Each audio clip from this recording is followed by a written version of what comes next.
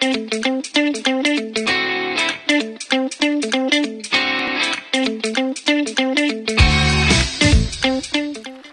is going on, everybody? Welcome. Here we are, another episode of Getting Buzzed. I'm Howard Bender. With me, of course, as you just saw the credits roll, my man, who is he? Oh, yeah, Ryan Hallam. Oh, man. It slipped my mind for like a brief second. I don't know what it is. Could be the Red Solo Cup, for crying out loud. What time is it right now? Oh, that's right.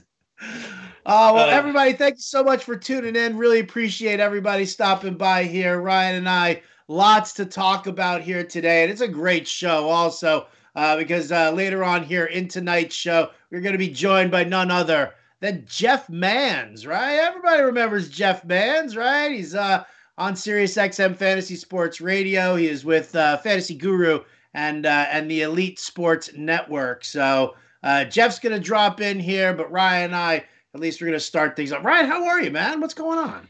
I'm good, dude. It's tomorrow's Friday. Well, I guess when people are watching this, it'll be Friday. It's the weekend. Weather's beautiful up here. We can do things again, man. Man, sports are going. Things are great. Are you vaxxed? Oh, yeah, absolutely, man. You got the double whammy? I got the double whammy. Nice. Yeah. I'm actually due for my second one on the 22nd of May. And we'll see what happens there. Everybody's got that horror story of all laid up. Oh my God! Oh, my arm was so swollen. Oh, I can't believe it. So I think everybody's trying to put the fear in me. I was good. I know our producer Matt Sells was pretty good. So don't listen to the horror stories. Drink lots of water and just relax. There you go.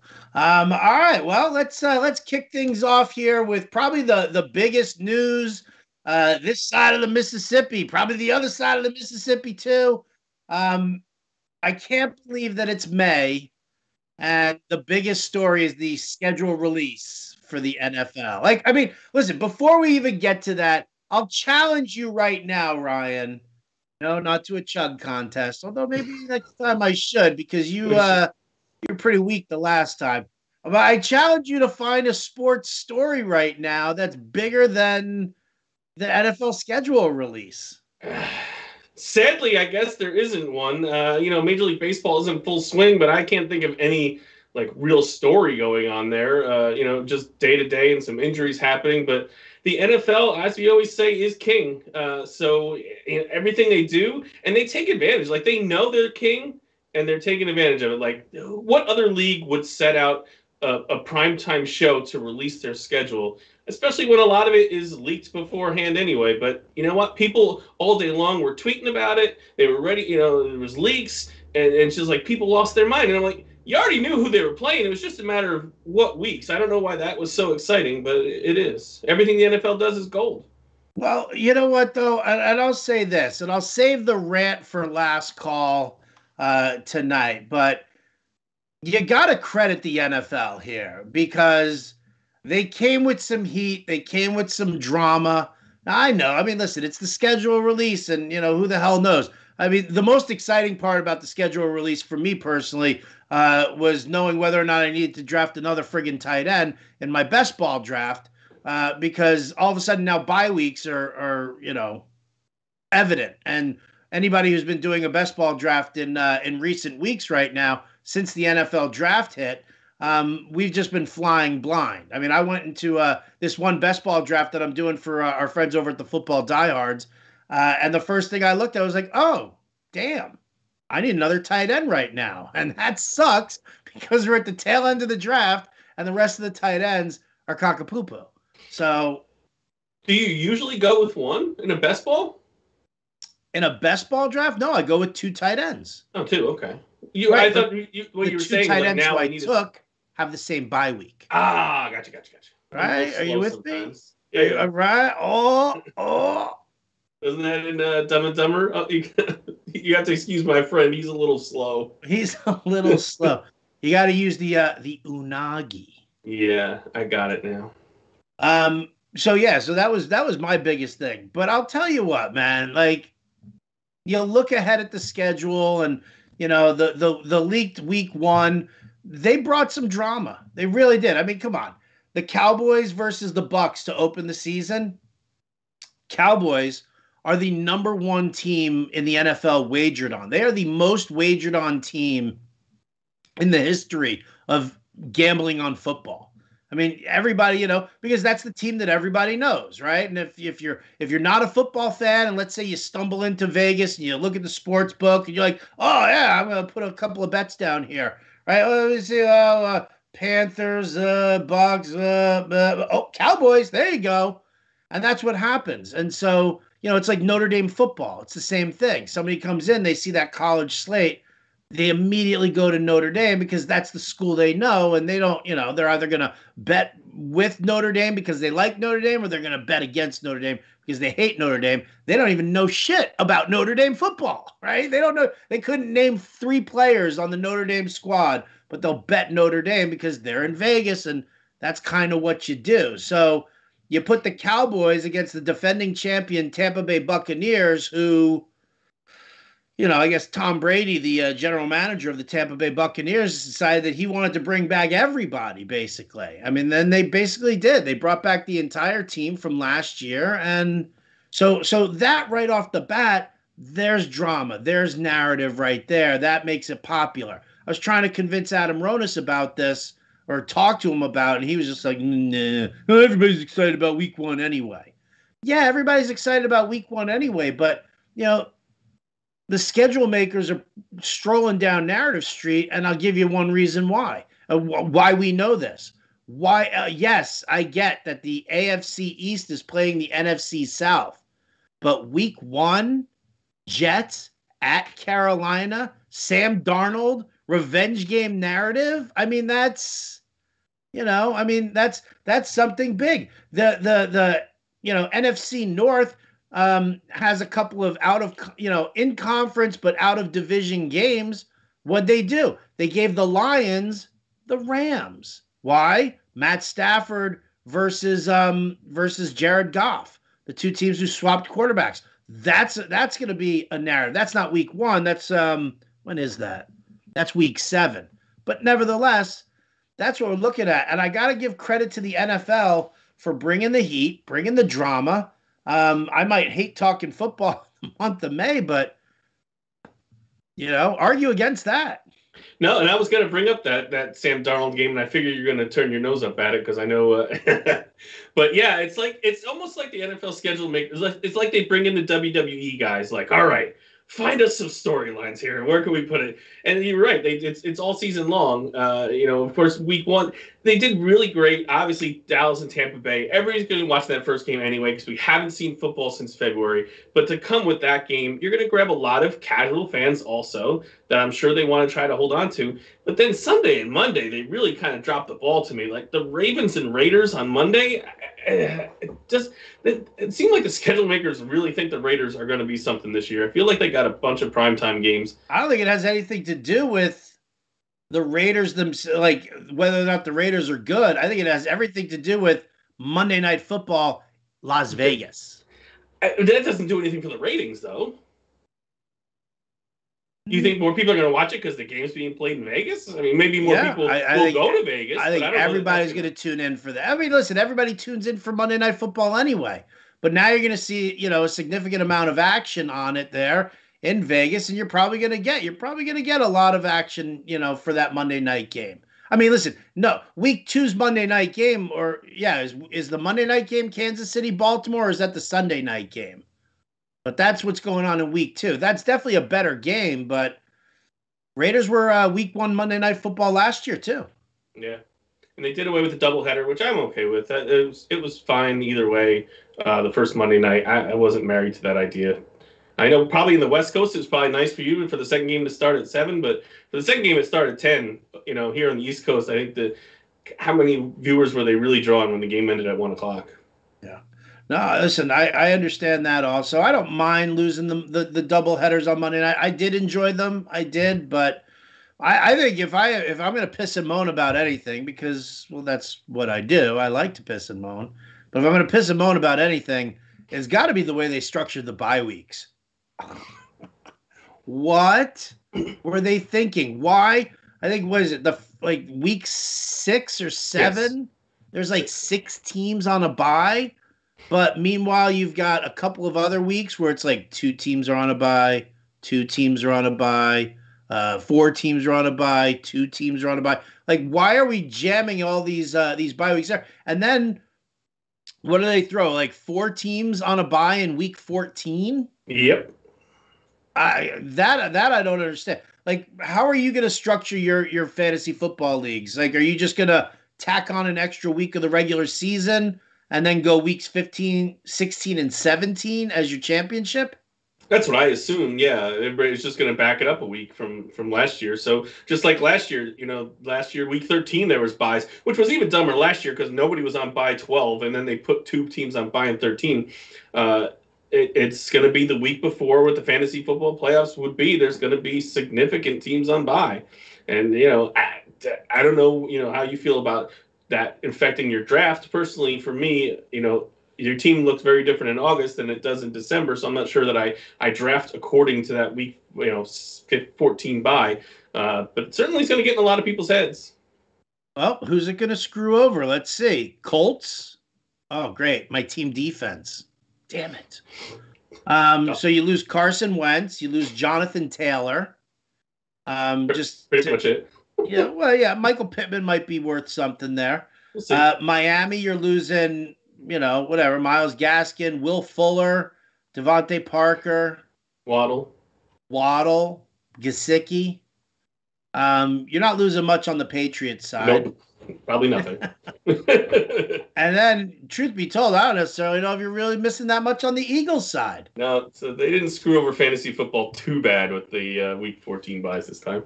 But last year it would have been McCaffrey if he was healthy, and then all the Tampa Bay guys. Yeah. Oh God, everybody pissing and moaning about that one. I haven't really looked at the way it is because I just assume, like you, put an extra week onto the regular season. So instead of cutting it off at, week 12, you cut it off at week 13 or week 14, you do it this time. But then I guess the question is what do we look at for week 17? Are we going to have teams sitting players in week 17? Or is it just, or is that basically the same as our old fear of whether or not somebody was going to be whatever. Somebody was gonna. I just lost my point there. Well, I feel like it's been less in recent years that we've seen teams sit guys 2 weeks early. I feel like maybe 4 or 5 years ago that was a little more prevalent than it is now. I feel like even some teams are playing their guys even through the last week. It's really just the teams that really have, like, maybe if they have the number 1 sewn up that are sitting guys like Kansas City did last year. I don't see too much of sitting guys 2 weeks because that's really tough to kind of sit guys 2 weeks and then try to turn it on for the playoffs. It's awfully risky. So I would think leagues are going to end in week 17 this year. I don't really commission, not really commissioner really any leagues really anymore. But that's what I would do. All right. Thanksgiving slate to me looks average at best. I don't really think that there are great games there, but I mean, who knows? We'll see what happens. When we move further. I mean, listen, it's Detroit. I don't give a crap about. The Cowboys, I don't give a crap about. I think the late game was the only one that was even remotely intriguing. Indy. Buffalo, Indy, yeah. Is that week 9, week 10? What is? I think it's week 12 or 13. Jeez. Thanksgiving is always going to get viewership because nobody wants to sit and talk to grandma about why they're not dating someone or, what you're doing it for work these days. Like, it's the same bullshit with your family. Maybe people want to be with their families more this year because maybe last year you didn't do it, but nobody really likes to talk to their family. It's always the same goddamn questions because, we don't really pay attention to each other anyway, so we have to fake catch up on things on holidays. So I think the NFL always has a viewership. I know it's always on at my house. I don't think my father gives a damn who's in the house, or what's going on. We're watching football. Yeah, we're pretty much the same way there. Although I tell you, I always, my favorite thing to do was to sit next to the like either Aunt Mary or Grandma Mamie, because if you wanted to have, like, the little old lady who says a lot of inappropriate stuff under her breath, she's a little racist. She's also, you know, just a little bitter about her life in general. That's actually that was always the place that I used to hang out there. Until you know what the problem was, I realized we're that old racist person at the table now. Like, you know, the whole like changing pronouns and all the other stuff that, you know, that we're supposed to be doing. The they, the them, this, that. I'm like, you know, I don't know it. I'm gonna sound stupid trying to, you know, make a point of it or whatever. So yeah, just put Howard at the corner of the table there. Let him sit there and you know, say inappropriate things to, you know, under his breath. And maybe somewhere I've got like a nephew or a, you know, a niece or something like that who wants to hang out with the old timer and listen to some funny shit. Now they're going to put you on TikTok. They're going to be like, watch what this guy says. And they're going to put a camera in your face. And next thing you know, you're going to be all over TikTok. Right? It would be my first TikTok because I'm not on TikTok. I mean, I'm on it. I have not done anything with it. But I know it's sure. all... Come on. It's your daughter Morgan hasn't gotten you to do any kind of dance on TikTok? No, she's a big TikToker. It's a funny story in the house because we all want to be her friend, and she's pretty much blocked us all. So I don't know what's going on there, but no, I see her practicing. Because she hasn't blocked me. Oh, I see her. She'll sit there and she'll be like this. She'll be like, and I'm like, what are you doing? Like, I'm practicing. I'm like, that's not a dance. I'm not sure what is going on here. But you just threw your arm. Like, that's legitimately what's going on. So that's called whacking, I think. Is that what it is? Look at you knowing things. Right. Well, you know, the wife's got me watching things like So You Think You Can Dance. So I'm in on that. All right. The other thing that I wanted to touch on here real quick, what's up with the NFL trying to muscle in on Christmas Day? Dude, right? Wasn't Christmas Day, didn't that belong to the NBA for a while? Like, poor NBA now. All of a sudden, they want to start their season on Christmas Day, and everybody's going to be like, oh, I don't give a crap about game one of the NBA. Give me my football here. It was actually decent games this year. The Browns and Packers, assuming that Aaron Rodgers is still in Green Bay. And then Colts Cardinals, I mean, it's kind of a mismatching game, but both teams should be pretty decent. So, I mean, there could be two games with playoff implications. So, sorry, NBA. Yeah, right. You lose. The MLB's getting mowed over by you know, the draft and mini camps and the schedule release. Baseball's good. These are our games, and the NFL's like, we're telling you who you're playing 5 months from now, and everybody's like, yes, NFL. Right? You already knew who the opponents were, and they're still making a bigger deal out of the NFL than Major League Baseball. That's playing games. That's all you need to know. Sad. All right, well, then I'll tell you what, man. Let's wrap up our schedule talk here, and let's get down to something even more fun than the NFL. And that's time for our tonight's Getting Buzzed Top 10. And Ryan, you came up with this week's Getting Buzzed Top 10 topic of discussion. Why don't you tell the crowd what we tried sifting through?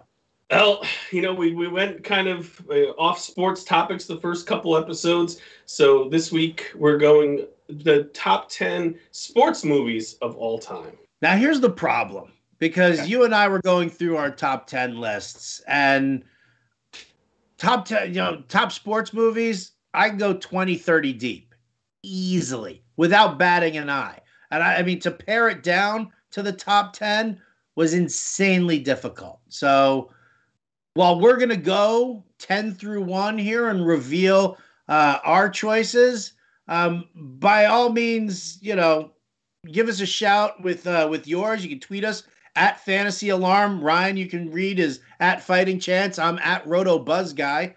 Hashtag Getting Buzzed. You can discuss our top 10 best sports movies of all time. And listen, I know that we're going to rattle through ours and 20 different people are like, you forgot this one. How come you didn't say this movie? And they're going to sound like that too, at least in my head when I'm reading their messages. But nevertheless, let's reveal tonight's Getting Buzzed top 10 best sports movies. Number 10. Who doesn't love Caddyshack, baby, right? Technically, it's more of a coming-of-age movie than a sports movie, but Damn, give me Danny Noonan, Judge Smails, the Bishop. How about Ty Webb? And of course, Carl Spackler, baby. Golf movie extraordinaire is Caddyshack, no doubt. Yeah, there's no question. If this is got to be, if this is on your top 10, then I don't, you have something wrong with you. I mean, it's just hilarious. I get it's from the 80s, so maybe some of our audience hasn't seen it, but that's your homework assignment, America. If you haven't seen Caddyshack, go see it. And Danny Noonan, by the way, is on a show now called City on a Hill with Kevin Bacon, which is really excellent. So if anyone, I always see on Twitter, I need a new show to watch. Watch City on a Hill. It's on Showtime. It's pretty damn good. There you go. Do you know the last line of the movie, Caddyshack? I'm sorry, I don't. Hey, everybody, we're all going to get laid. That's right. Right? I didn't know that was, yeah, I knew that. I didn't know that was the last one. 80s extraordinaire right there. Boom. Number 9, we're staying in the PGA, baby. That's right. Happy Gilmore. Hockey player does good on the PGA Tour. You got to love it, man. Adam Sandler, Carl Weathers, right? How great. And he's got a big feud with Christopher McDonald on Twitter. If you haven't seen them go back and forth on that, so that's pretty good that they're still kind of doing it today. But you can't go through Happy Gilmore without "You eat pieces of shit for breakfast." Like, that's just classic. Dude, I interviewed Christopher McDonald on the Fantasy Alarm Show, and I asked him the question. I'm like, "What's the best thing that somebody's ever said to you while you're on the golf course?" And he's like, "In my backswing, you eat little pieces of shit for breakfast."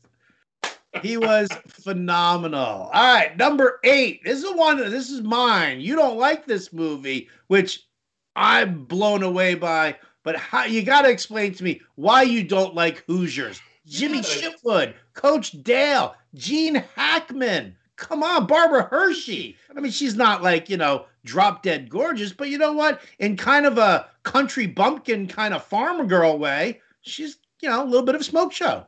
It's not that I don't like it. I guess it's just kind of overdone, and it's not like you didn't know what was going to happen at the end. So I guess it's more just it's just over. It was just a little too goody-goody for me, I guess, or too predictable. Oh, okay, all right. It's because he originally came from the Ithaca Warriors, and you resent Ithaca, being that you're like in the Albany region. About an hour south, but yes. There you go. See, I just gave the entire world where to find you. So if somebody wants to kill Ryan, just go to Lake Katrine, New York. No one wants to find me. Someone said that to me once. I posted something on Twitter like, your address is on there. Like, no one wants to find me. Let's be honest. If you do, great.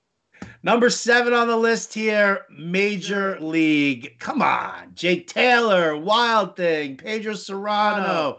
Love this one. Lou Brown. Bob Uecker.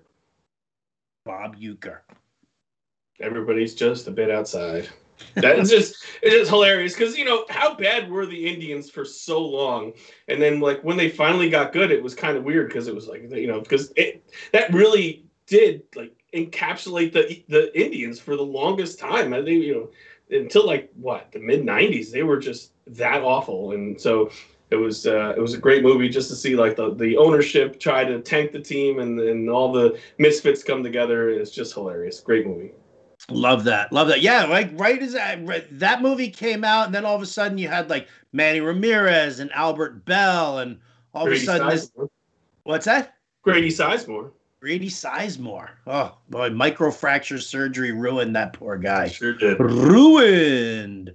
All right, number 6 on the list here. This one's near and dear to my heart. I love this movie. I will over and over and over and over and over again watch this movie. Slapshot. Come on, man. The Charlestown Chiefs, baby. It's been a while since I've seen it, so I really need to give it another viewing, but it's so funny. And again, this is another one that goes a little back. If you're younger, definitely watch it. The Hanson brothers, and just politically incorrect and everything that the 80s comedies movies were is all encapsulated, and you get hockey in it as well.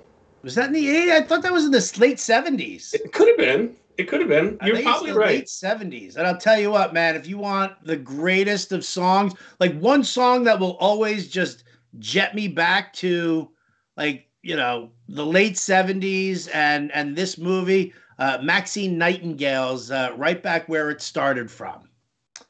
You know that one? No. Ooh, and it's all right, baby, coming home. We gotta get it right back to where it started from. You don't know that one? If I do, it's not off that rendition. I'll have to look it up after. I think they what was the? Oh, did you see the Starsky and Hutch remake with Ben Stiller and Owen Wilson? Oh, no, I did not. It's fucking hysterical. That's got a scene with that in there. All right, never mind. Number 5. Now I want to watch it right now. Number 5, the best line. Let's see. You know what I'm talking about here. Can anybody tell me how about Marla Hooch? What a hitter!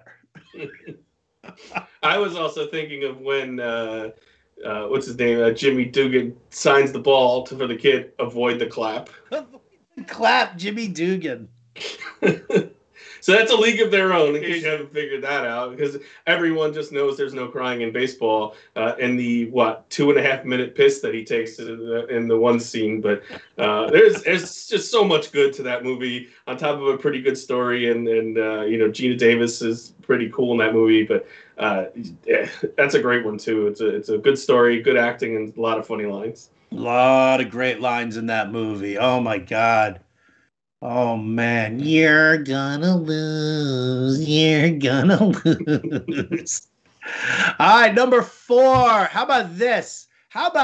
Number 4 is a movie that the Fantasy Alarm NASCAR Writer of the Year, 2-time Writer of the Year, has not seen. You gotta go, Ricky Bobby. I want to go fast. Give me my Talladega Nights.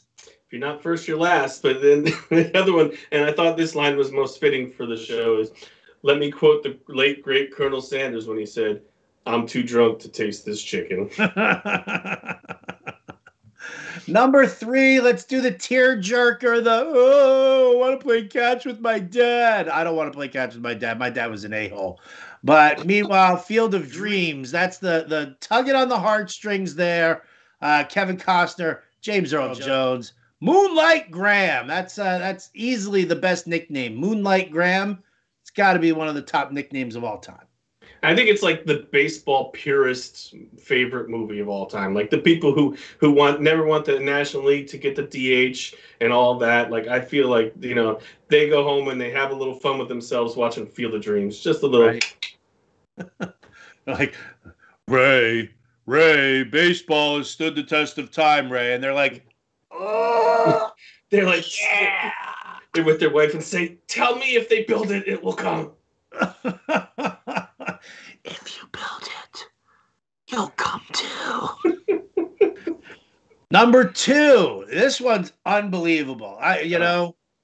Love this movie. Love the social meaning. Love the movie itself. Love the acting that went down there. Remember the Titans. You can't replace a Gary Bertier. You just can't do it. This is also one of my favorites. Might be my favorite. Like you said, not only the social part of it, but just first of all, you can't go wrong with Denzel. The man is freaking awesome. And then 2 kids, Bertier and Julius. The way their relationship forms during the movie. Even the coach's daughter, she's a little spitfire and is awesome. There's just so I can't think of who that is too. She's somebody famous now. Hayden Panettiere. Yes, I knew it was somebody, and I meant to look it up before we started, and I forgot. But yeah, and then the funny thing was Julius, and it threw me off when I watched The Wire, and he was Avon Barksdale. I'm like, I can't. It took me a couple episodes to forget that he was Julius from Remember the Titans, and he was the badass drug dealer. Yeah, he also played Michael B. Jordan's brother in the Creed movies. Oh, okay, I didn't see those. Oh, well, I just ruined them for you. Well, that's okay. Best part about Remember the Titans, seriously, I love that speech from Coach Yost. I don't want them to gain another yard. You blitz all night. Like that speech right there, you're just like, ooh, I got goosebumps right here. Like hairless arms, sorry, world, but I got goosebumps right now. Just doing that line. Unbelievable. And he sounded just like him. I know. Well, that's, I tried. It's my acting chops, baby. That's true. It's my acting chops. You are a classically trained actor. Yes, I am. Thank you so much. Would you like to reveal the number one movie that we've got here? And number one, we're going back to the 70s again, and this was, I'll say the first time I saw my father cry is at the end of this movie, and it's when, yo, Adrian, I did it! It's Rocky. And I think it's the first one. I mean, they kind of get, a little dopier as they go. I think Rocky 4 is a nice little back to like something. Like 3 was Hulk Hogan and Mr. T. It was really starting to fall off the rails. What's wrong with that? What's wrong with Thunder Lips and Clubber Lang? He got body slammed over the ropes. So 4 was really good. But the first one is just classic. From start to finish, you can't beat it.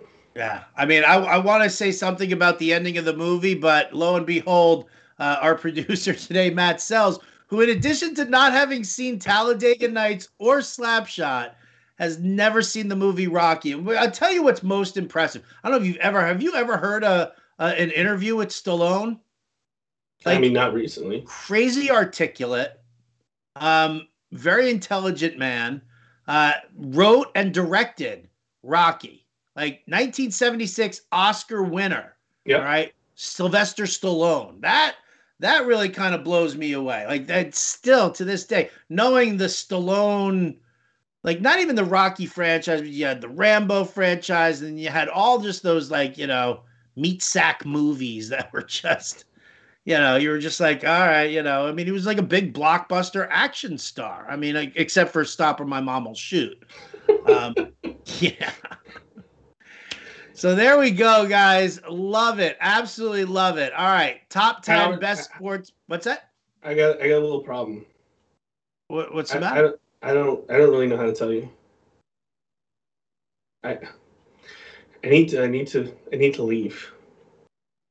What do you got to do? Right in the middle of the show. I got a poopy.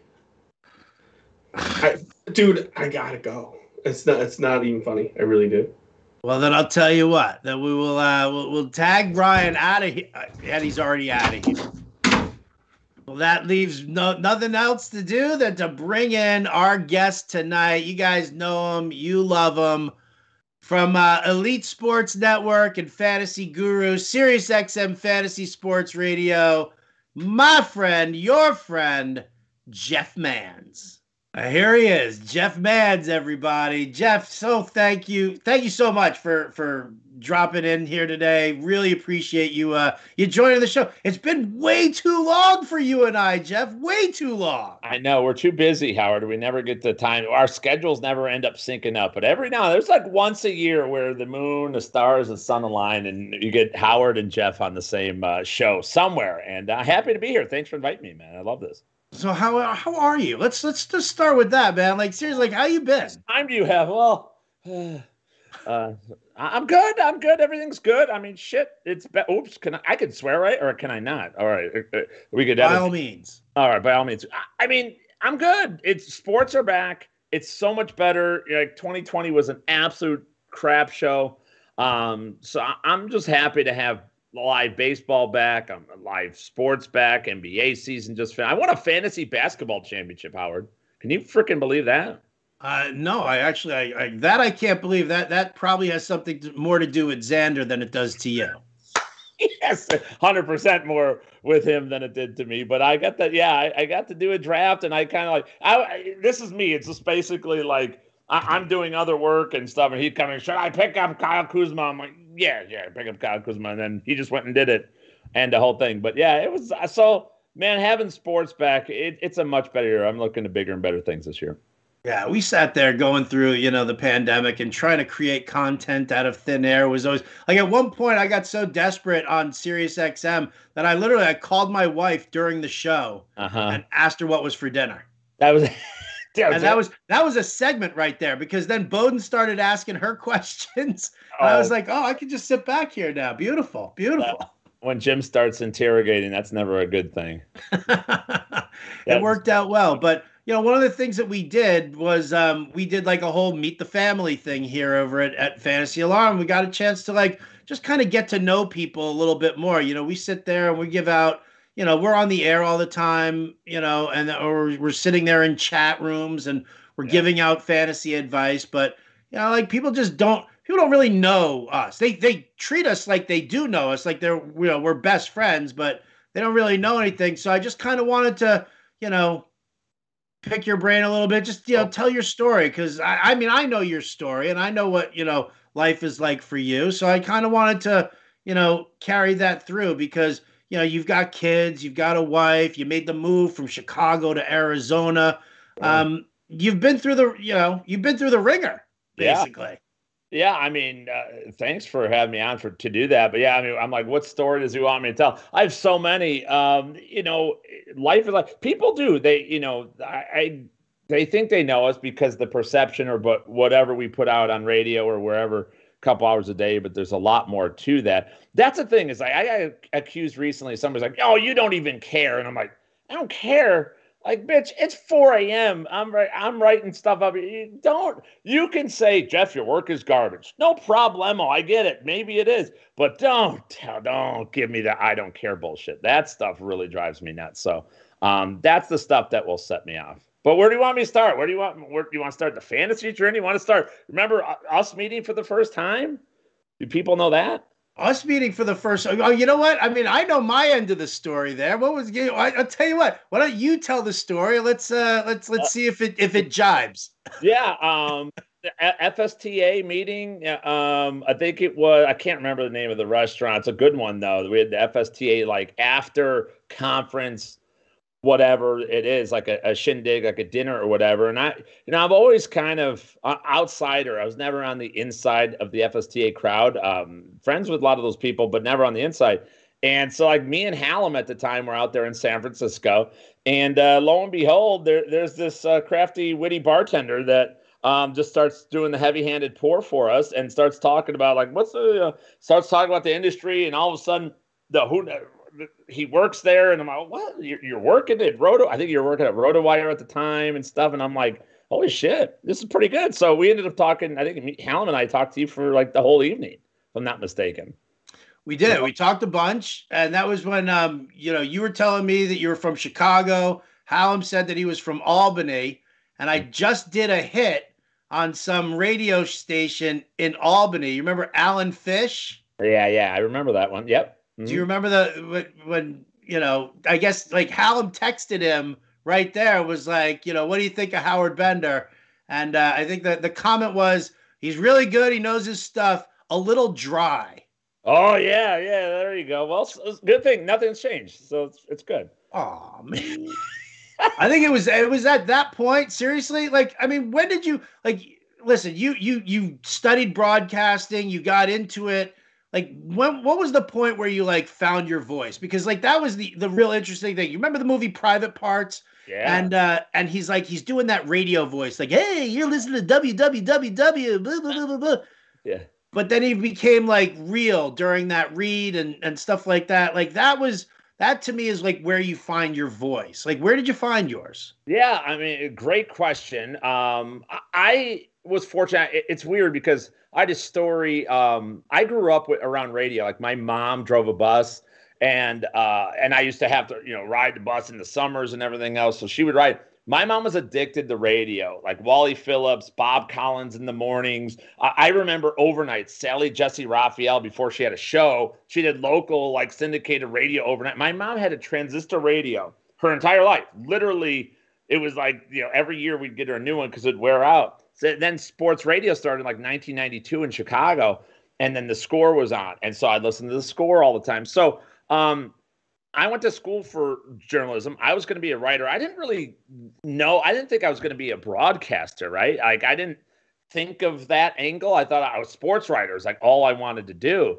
And I went to school for that. And then I had an illness, so I had to drop out, come back a year and a half later. And at that point, I'm like, screw it. I was quicker to a computer science degree than I was a journalism degree. So I just went and finished off computer science and got into the tech sector a little bit, always, trying to come back and eventually doing it in the industry. I found I had a voice right away. Pretty quickly, Todd Farino and a couple of these guys, Ryan was working for him at that point, and I joined up, and he was doing podcasts. What's a podcast? I didn't know what a podcast was, but I got on there, and I was loud and boisterous. And I just kind of, I feel like I had that because the timing has been in me, but I didn't really know it.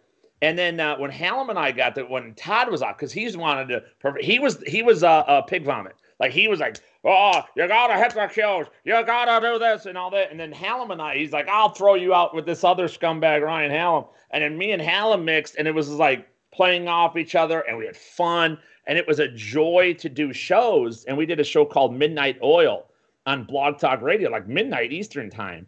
So, real late night, hardly anybody would listen, but eventually got a little bit of a following, and we interacted with a chat room and all that stuff. And I think that's where we both probably found our voice. I definitely found a voice with that. And, eventually the show got really popular. And then Farino fired Hallam and said, hey, I'm going to replace Hallam with myself.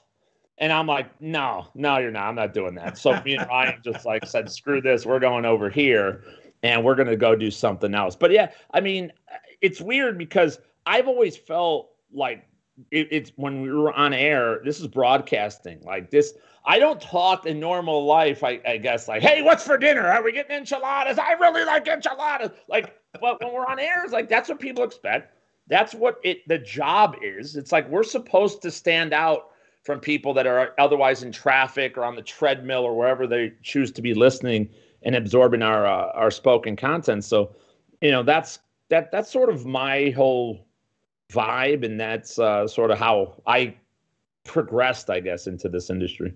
Do you get the stuff from your wife after you finish a show or a podcast where she's like, you're not on air right now. Yes. You can bring it down a little bit. Yes. Yeah. And my poor wife, Howard. I mean, it's, I'm sure Deb says the same thing, but man, cause like I'm like this in real life. You know me in real life. Like, yeah. I mean, I'm loud, but I'm not like that. But I have the same thoughts. I will pause a movie or television show. I'll be like, do you see? And she sits like, oh God, please. She thinks about killing herself. I'm sure of it.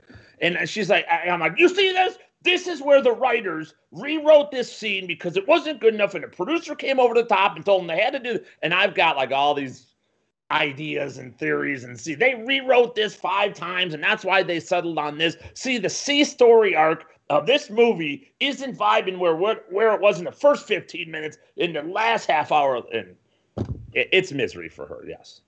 Yeah, because everybody loves the mid-movie rant, right? Don't they? Yes, of course. Don't they?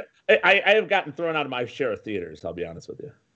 See, I've never gotten thrown out of the theater, but like I'm sitting with my wife and I'll kind of do the pause thing. I won't even pause the movie at that point. I'll just start talking over. So she just, oh yeah.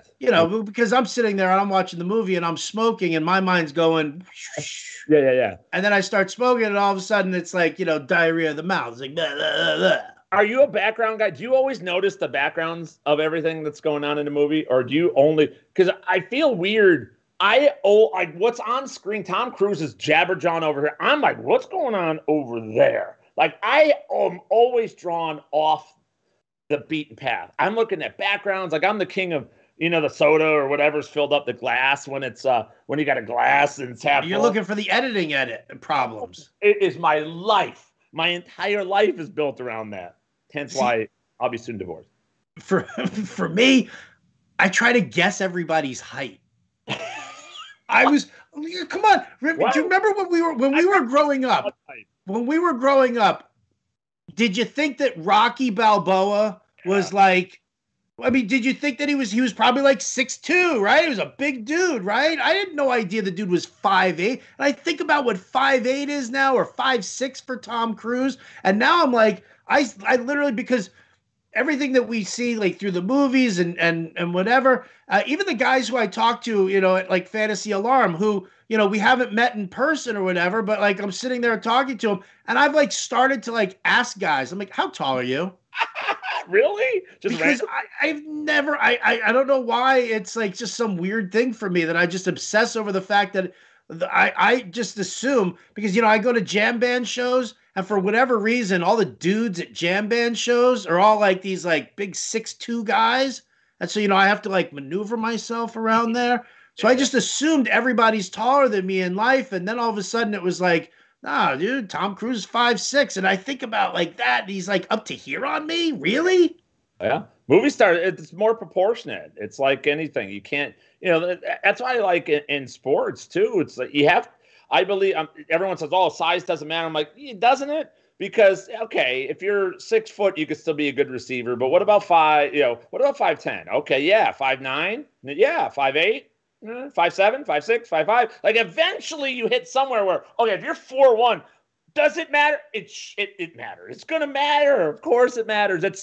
There's a breaking point somewhere where it matters. And I think it's like that. Like, I'm not a handsome guy, but if I was 5'8", I'd be all right. I'd have a much smaller face. It'd be nice and tight. Cheekbones would be better. But no, they stretch my ass out. And by the way, I get that at fantasy conferences all the time. I remember your guy Fensty, first time. I have it all the time. Like, oh, you're a lot taller than I thought. Everybody says it to me at a fantasy convention all the time. You're taller than you sound. I'm like, what? Because every dude that everybody meets is like 5'8". Yeah. It's true. It's much smaller and much better looking. No, see, there you go. Like, you're because, like, no, seriously, right? We're not a handsome group of people. Like, the fantasy industry, we have like one Jeff Radcliffe, right? Yeah, or we get like a Pat Mayo. Oh, Nando DeFino. Like, forget it. Have you ever looked in his eyes? It's like the first time hearing the Beatles. I'm so like I went in the first time Mondo's talking. I just went in, open mouth, kiss him. He's like, "Whoa, dude." I'm sorry. I don't know where I even was for a second there. Right. I sit there. I look. Jeff Radcliffe talks to me. I'm like, it's so delicious, so dreamy. But then again, we've got like me, and then I mean, listen, I'm not going to berate everybody who's in the fantasy industry, but we are not a good-looking group of people. No, we're not. No. So, it's not. We're in it for more than that. So you start off broadcasting. Now, when you were doing the midnight show with Hallam, were you married already? No, Hallam never made it to the midnight show. That became me and Ted eventually. Like me and Hallam did the midnight oil show you're talking about. I thought you were talking about yours. Yeah, my bad. Was I married at 10? Oh yeah, I've been married since 2000. So and I had kids too, which is another very, very rare thing in our industry. A lot of people that we know like are having kids now, and I'm thinking, oh my God, like I couldn't even imagine. I don't know how I made it through like sleeping babies and changing diapers. And that's one of the things. I did the fantasy stuff at night, right? And that's why I still do it to this day, a lot of writing and research overnight. And I did that because my wife's a morning person, so she'd wake up and take the early shift. I would have the late night shift with the kids. So I would just work and write and do whatever I had to do. And then the kids would scream and I'd give them a bottle or whatever. So that's like how I trained to do this job, from 2002 through 2015. Because listen, it's rough. This is not the industry. If you want to make millions of dollars, this is not the industry to jump into. So, obviously your wife working also, and then you working another job and making ends meet. It's admirable to sit there and be able to you have 3 kids? 3 kids. Yeah. Oldest is 19 now, 19, 16, and 10. She's going to college this year, right? Or she's in college? She's in college. She took college courses in high school and then did it in the summer last year when COVID hit. So she's already done with 2.5 years of college.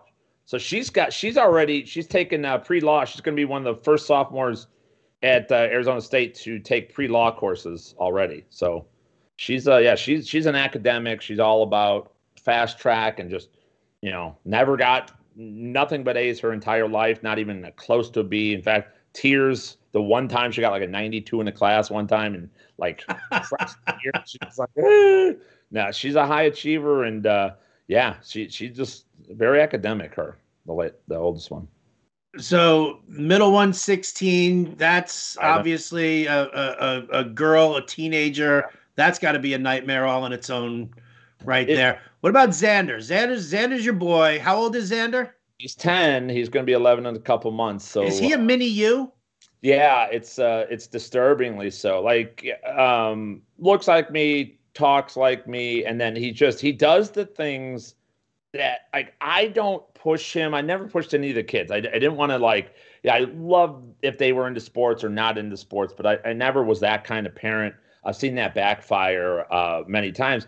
So, but he would do these things where like he would have football flags, and he'd like put them all on the floor, create a football field, and play a game. And I'm like, my brothers and sisters like, you taught him that. I'm like, I didn't say anything. He makes up player names. He'll go through like a Rolodex of players, find a player, and like act out games and like have ballparks and different stages like that. Like, it's wild. He does all that kind of stuff. I never taught him any of it. He just does it, and I just sit there bewildered because that's the stuff I used to do. I remember I had a sticker book one time, and I was reading their stats, and there's Mike Greenwell. I'm like, oh, I just liked the name. I was probably 8 years old. I'm like, Greenwell, what a great name. I'm like, he's going to be my star player. And he was a nobody at the time. And like 2 years later, I think he won like a batting title or something for the Red Sox. So he was like one of my favorite players because I kind of like felt I called it. You know what I mean? So, and he does that stuff all the time. When I was waiting to come on the show, he was out there playing MLB The Show, and he's got, who was it? Miles Straw hit a home run. He's like, this is not factually accurate. He's like, and he goes and looks at the rating, 32 rating. He shouldn't be hitting a home run. I've got to change it. And he's like, he's wild like that. It's fantastic. It's fantastic, man. Listen, you know what? He sat there for, 10 years just watching Dad. Yeah. Which is cool, man. Very nice. I have no kids of my own. I mean, I'm glad I don't have any kids of my own. I think the world is glad I don't have kids of my own. But nevertheless. All right, so let's talk about now. So you've jumped into the fantasy industry. You've done the show. You hooked up with Al Williams over at Fantasy Alarm, and great. Like, talk to me about because now you've gone through some interesting transitions here. It was like Fantasy Alarm, and all of a sudden, like, the DFS community jumped in and hammered the fantasy community. Now all of a sudden we're seeing the betting community doing the same thing to the fantasy community that the DFS community did. Like, you've made it through all of these transitions here. I mean, how's this ride been for you? It's tumultuous. I wouldn't have traded for anything. I do want to say, we're on Fantasy Alarm now. Without Al Williams, I don't exist in the world, right? I mean, Al Williams is one of the most important people in my entire life. Changed everything. Gave me the opportunity to do this, really, because I mean, it's starting out, and there wasn't businesses. There weren't real companies. There was a bunch of people slopping work together. It was like Peter Shankey, Greg Ambrosius, and there was like two other people in the entire industry. All right. And Al came along and said, we're going to do this. We're going to do professional. And I was just really lucky, to get to introduce to him, to be able to talk to him, help him out originally. Then him, changed my entire career, because without him, I don't have the voice. You're right. I don't have the platform, the stepping stone. It's so important. So Al's one of the most important people to me, and I love him to this day, no doubt about that. And Rick, too, over there once Rick came in with Fantasy Alarm, too. So got to shout those guys out. But, yeah, it's a wild ride. I think that's why, I'm very thankful for that opportunity that, at Fantasy Alarm and Al and Rick and what, they did. And that's the kind of stuff I look for in assembling my team, Italy Fantasy or Fantasy Guru and stuff, is that I've been lucky to work with great people, yourself being one of them.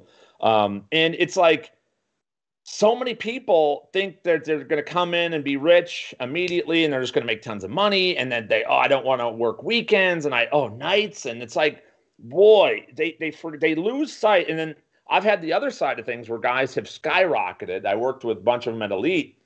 They skyrocketed in popularity and success. And then they're like, I don't do that anymore. I don't do that. And they forget. They got so egotistical that they forget what we are doing, what Howard, you and I do, is we are here for people. Right now, we're trying to entertain and engage an audience and people. We try to teach them how to be better fantasy players. We try to teach them how to, do statistical analysis, how to, what to watch for when the right-hander's on the mound, when Yuli Gurriel versus when a left, at the plate. We're trying to teach and help people.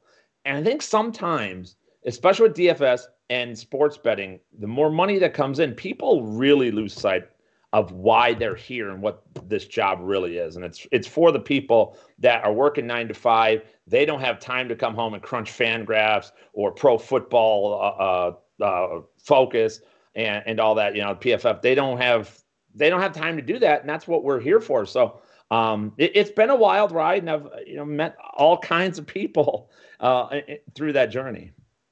Well, it's kind of funny you say that as far as like, the type of people that you've met within the industry. And yeah, I did, right? L'chaim. Like I am.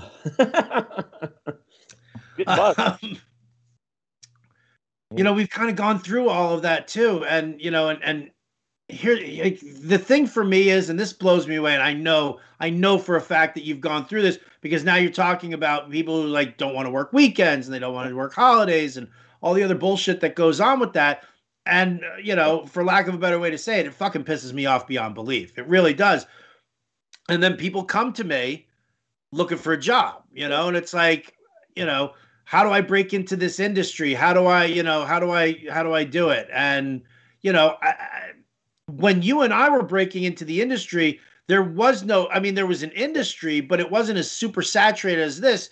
Everybody's got a podcast now, and everybody can build a website, and everybody can do a blog, and and I say this to people. I'm like, find your voice, do a podcast, do it every day, write every day, like this whole thing. And then people are like, I'm not going to do that for free. No. Blah, blah, blah. And I'm like, well, then put some fucking Google ads on there. I don't give a shit how you do it. But the bottom line is that you've got to grind it out, and they don't want to. So when somebody comes to you for how do I break into the industry? What, how do I become a member of Fantasy Guru? How do I get that, that thing? What do you tell them? I tell them keep going, and it's become one of my mantras, because that's what people will start out, and they're always excited when they start, right? And they'll join an organization like yours or ours or whatever, and or they'll do it on their own, and then they're like, exactly, you don't get the fame you wanted, you don't get the fortune you wanted, you don't get the attention you want, you don't get whatever it is. So there's a lot of people in our space. There's so much shit put on social media because everybody wants likes, because that's their currency. And they're like, I got to get likes. Like, okay, fine. But, that's not really helping people 180 characters of analysis. It's kind of garbage. I tell them to keep going, though.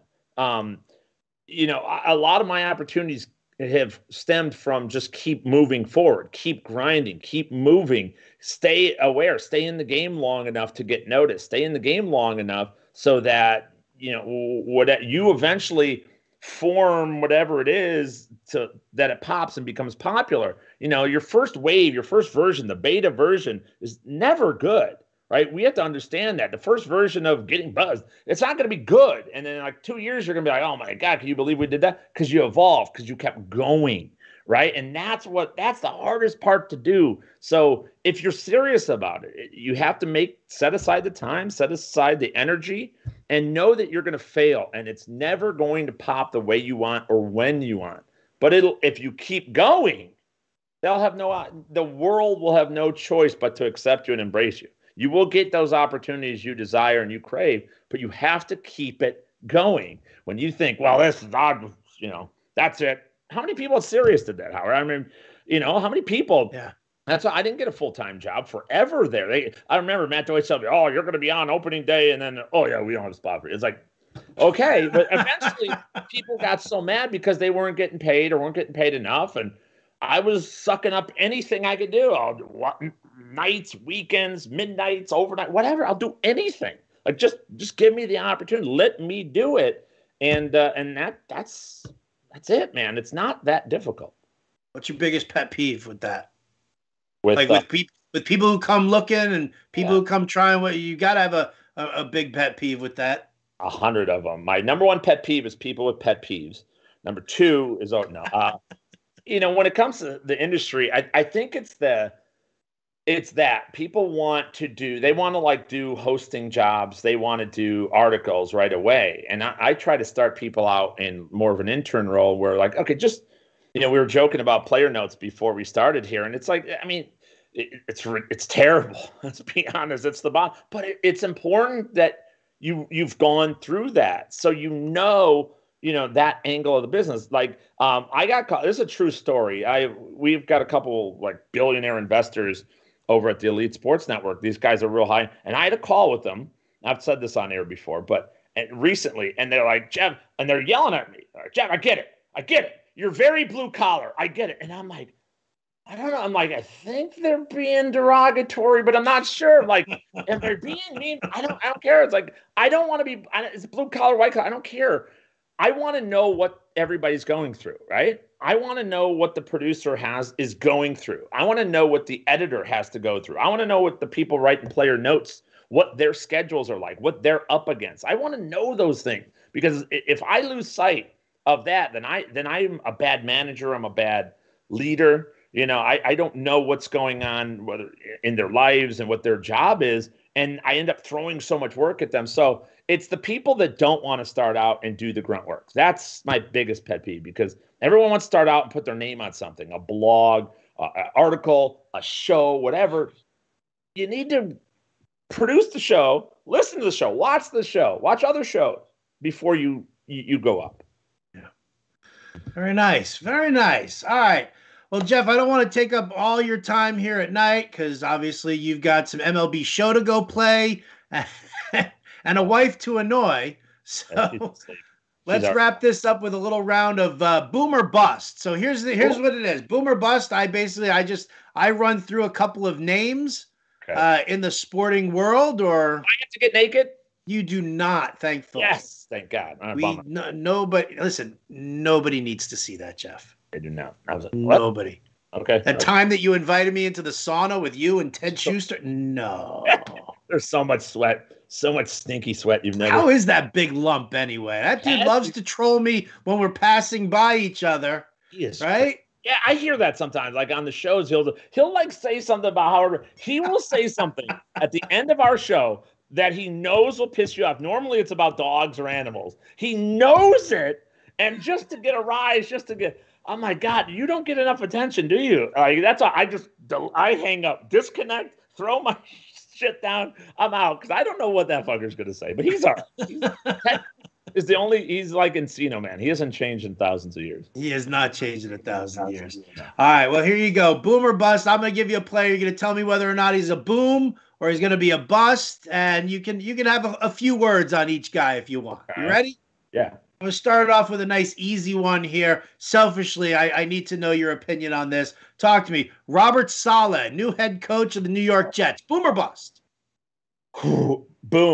Boom only because you can only be so bad when compared to Adam Gase. He's going to get the defense in order. Saleh's a guy, at least on the defensive side. I don't know how he's going to develop Zach Wilson. Mike LaFleur, the jury's very much out. But fundamental football is what Robert Saleh preaches. He's very, very adept at adjusting secondary and in coverages. So I think the Jets, by default, that defense is going to be very solid. They spent some money. They're building it the right way on offense. So I'm going to say Saleh set up. It's going to be a positive next couple of years for the Jets. All right, we're going to move over to Atlanta. 2 for the price of 1. I know, yes, sometimes you have to pay double for that kind of action. Arthur Smith and Dave Ragone running the Falcons. I hate Rangone. He is a crappy quarterback coach, in my opinion, that now he's going to get – I'm curious on who officially will get play calling duties there. And Arthur Smith is a guy that I said he only got his job with the Titans because his dad is the president of FedEx. And then he goes out and does a really good job with the Tennessee Titans. So that surprised me. It's one I was definitely wrong about.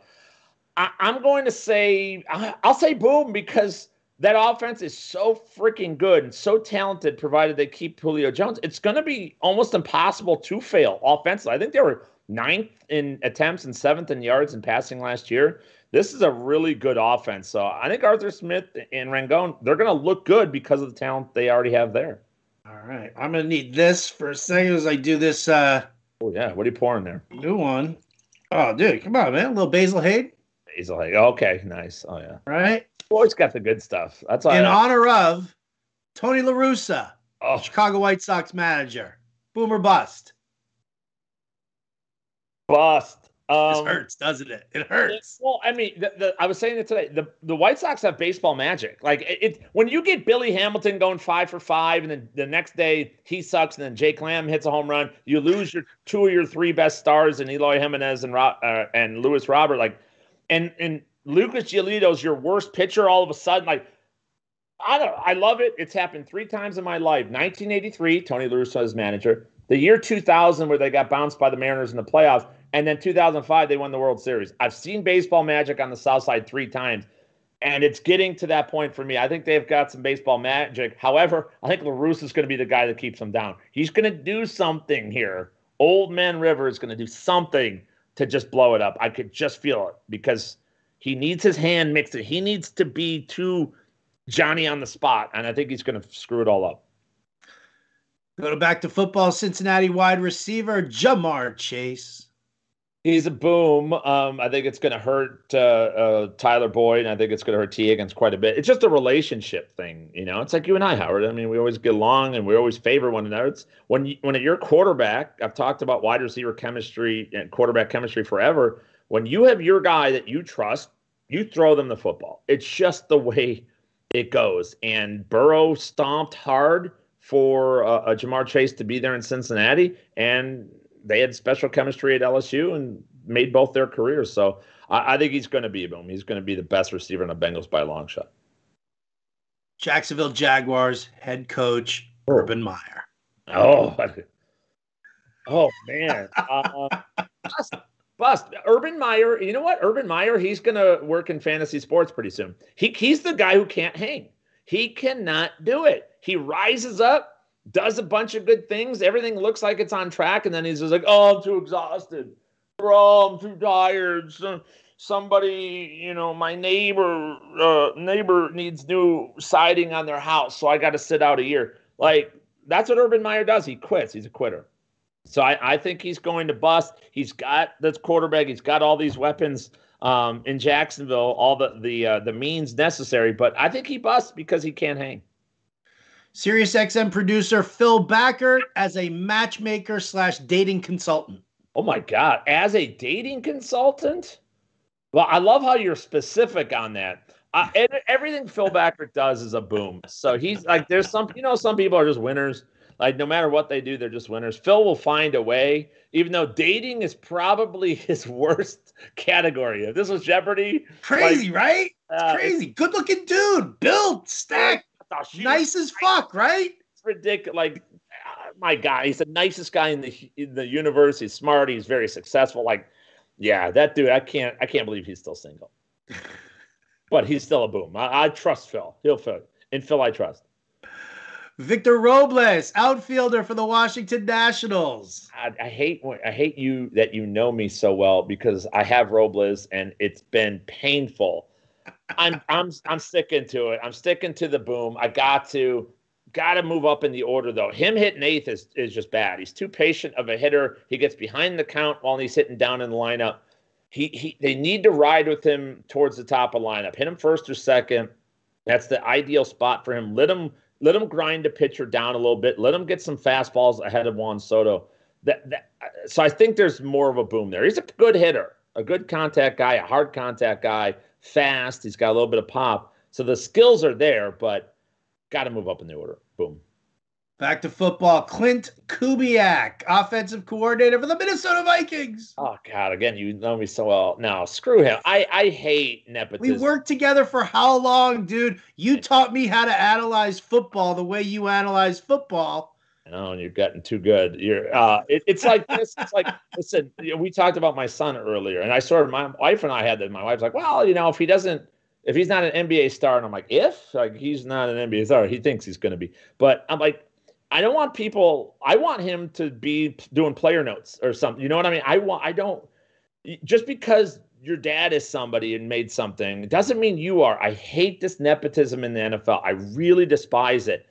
Kubiak, is he going to be able to teach that zone blocking scheme the way that, we're like Alex Gibb, Rick Dennison, and now we're going into like the kids of Kubiak? I don't know. I'm going to say bust. The kids don't try as hard. They don't have, like the movie Multiplicity, right? A copy of a copy. You like that? Steve. Yeah. I got a wallet. I get a car. I want some pizza. Steve. That's what Clint Kubiak is. He's the last chain in the Multiplicity ring. He's the last Michael Keaton in the thing. He puts pizza in his wallet. Well, damn if that doesn't just take a big dump all over Dalvin Cook shares. I think he'll be all right. They upgraded the offensive line good enough. I think Cook will still be solid. this year. I worry about going into the future, though, with Kubiak and they're adjusting that running scheme. I'm just going to call him Steve from now on when I'm on the air. Yes. All right, wait. I got two more here for you. The first one is another twofer. Okay. Let's go to Philadelphia. Nick Sirianni and Shane Steichen. Oh, boy, I'm going to say bust because everything in Philadelphia busts. Like they just can't get it right. That miracle of 2017, just a miracle. Again, football magic is what the Eagles had. But this organization seems really cocked up. They had a Trent Baalke, who is now, what is he? I can't remember what organization he's at now. Oh, he's in Jacksonville running the show. He was in Philadelphia. Huge analytics guy. Like, he's the guy. He's what Billy Beane pretends to be. You know what I mean? Paul DePodesta was, like the numbers guy. That's who Baalke is on the football side. And Eagles let go of that whole department. They built it up 2016, 2017, and then he left because they wouldn't pay him. The whole analytics department has now dysfunctioned. Peterson's out, all the coaching stuff. So I think Sirianni and Steichen are in a real bad spot.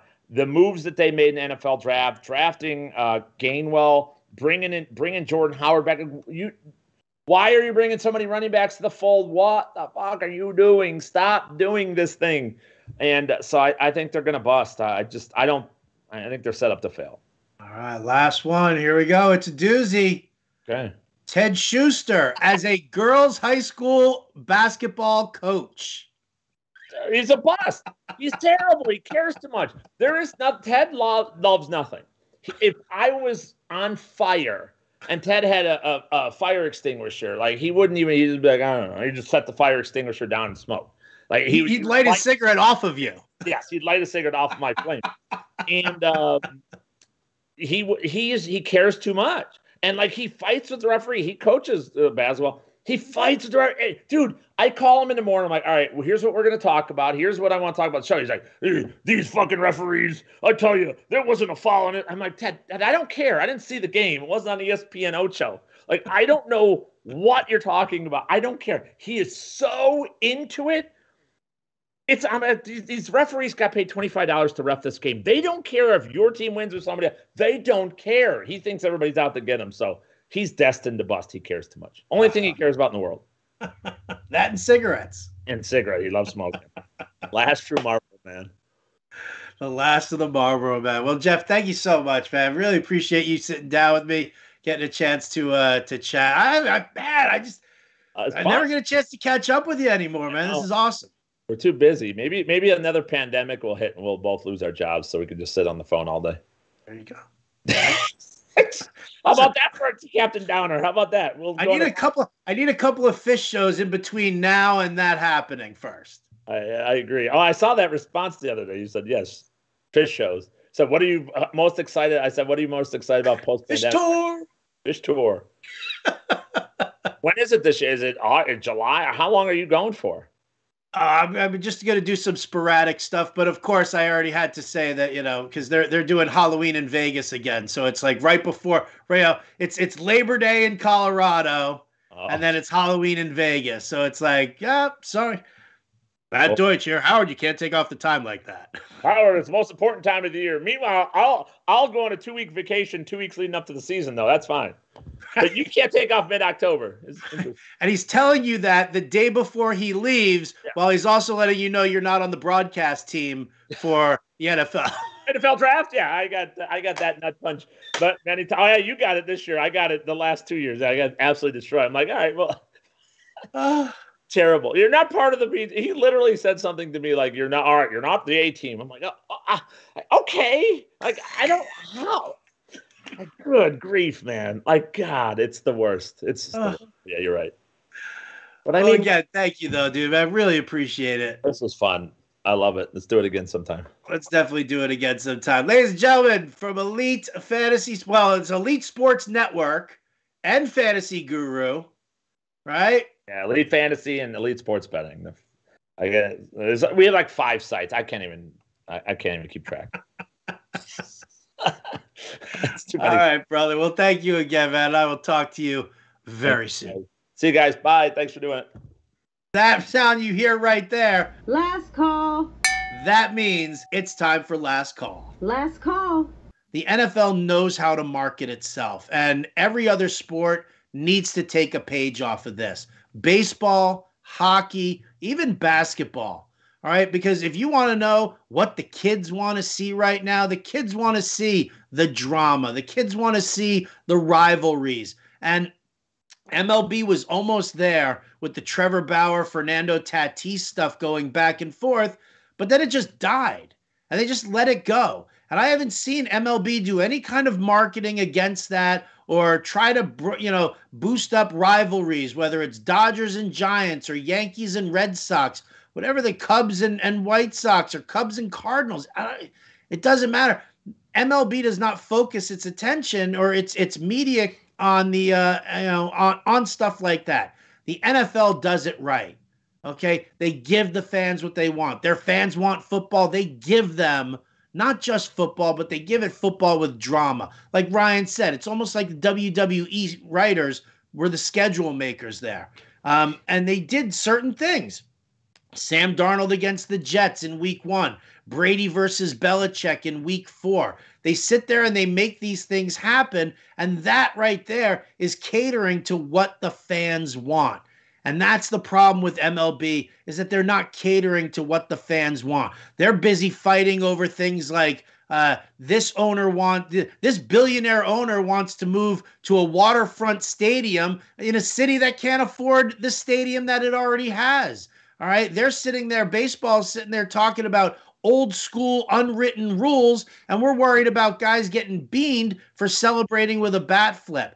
These are the problems with MLB right now. All right, they're not catering to what the fans want. You want to bring the younger generation in there, get them excited about it. Hockey needs to do it also. Where the hell was hockey all year until Tom Wilson of the Capitals laid out some dude on the Rangers? And then the next game that they played against each other, everybody fought. Now, I'm not saying that you want to celebrate hockey for the fights, all right, or celebrate NASCAR for the crashes. I'm not trying to work on stuff like that, but what you need to do is you need to listen to what your fans want. What are your fans responding to? There was an old movie called Rollerball back in the 70s with James Caan and John Houseman.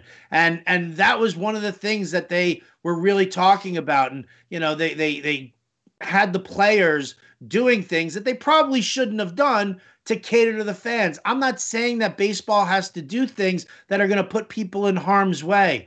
But if Trevor Bauer is having fun making YouTube shows over, against Fernando Tatis, well, then you know what? Feature it. Show stuff like that. Hype it up. Make sure that this is what people want. Market yourselves better. If you guys don't market yourselves better, then the NFL is going to end up expanding to 16 teams, to 60 teams, or a full 6 month, 7 month schedule, 8 month schedule. They'll take over the whole year because they give the fans what they want, and the fans open up their wallets to it. So MLB, NBA does a good job of marketing themselves, but MLB, NHL, you guys need to step up your games, all right? You want to pay your salaries. You want to make money for the owners. You want to make money through TV rights and stuff like that. Give the fans what they want. Take a page out of the NFL. Lord help us,